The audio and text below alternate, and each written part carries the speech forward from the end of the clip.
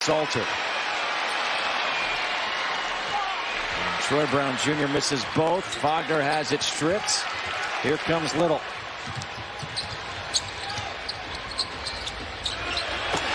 Nassir Little from this road trip for the Wizards.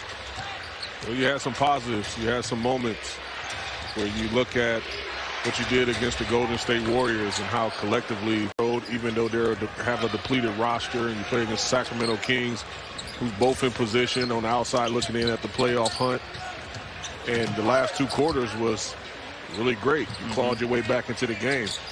But now you want to get back home and start to fly out on a red eye right after this game. But, you know, likely to stay in the city. And guys are going to, you know, fly out the following day and then sleep in your own bed and watch a little film. And it's always good just to come back home and come back to an open reception. You know, it's playing against your home crowd.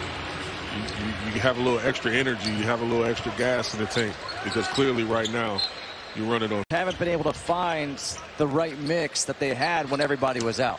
Yeah. And that's what you do as a coach. You know, you continue to find yourself mix and matching the lineups. You know, trying to figure out something that makes sense and what works in long stretches. Nassir Little gets the roll.